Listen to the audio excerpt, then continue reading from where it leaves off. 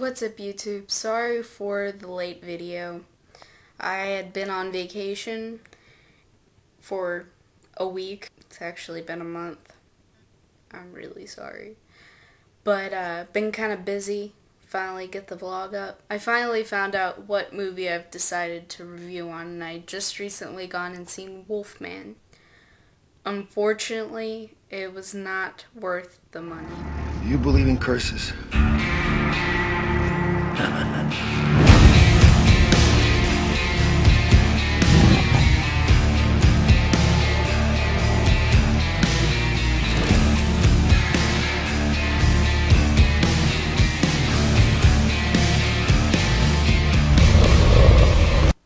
First pros, the scenery was great, and the acting was great. I'm not sure who played in it. There wasn't any big names except for the guy who played in The Matrix, multiplaying guy. Unfortunately, those were kind of my only pros, which is kind of sad, because the rest of the movie didn't live up to anything that I thought it was going to be. I thought it was going to be a great reboot for any werewolf stuff. But I only think this movie will be a one-shot. They should not make any more, no sequels at all. Starting with cons.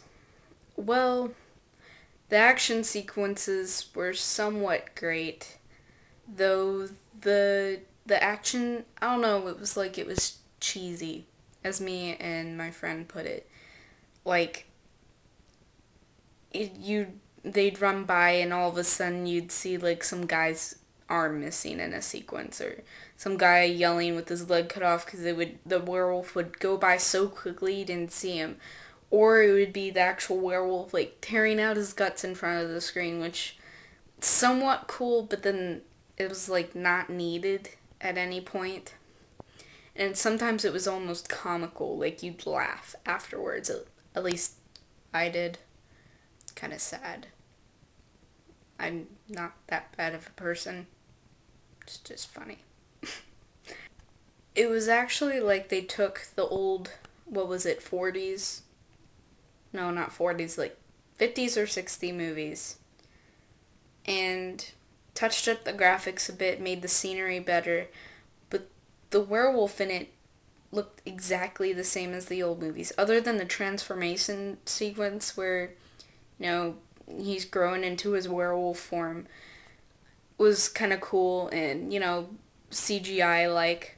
But other than that, it looked like old special makeup effects. You'd think in a new age movie they'd try to spiff it up a bit, not look exactly like he did back then. So basically, I give this movie a 2.5 out of 5. Darkest hours of hell lie before you.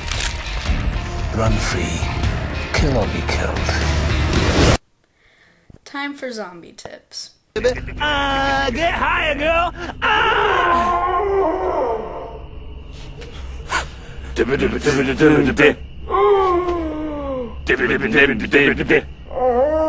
First off, what I tell everyone, which is very, very important. Yes, a chainsaw is so fun to use, makes loud noise, chop up zombies, it's great. But then again, when it comes to survival, if you're stuck in a horde of zombies, you're not going to live very long. Two choice of weapons of mine is a revolver.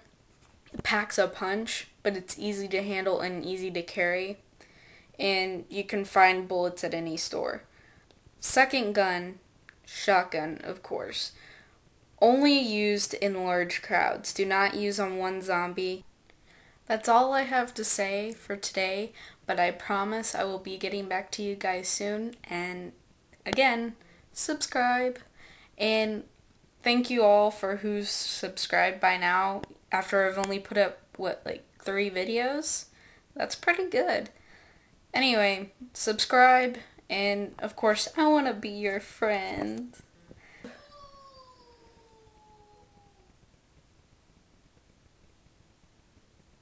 Wow. That was my brother, and that happens when you do a vlog with your brother home. And thanks again for watching.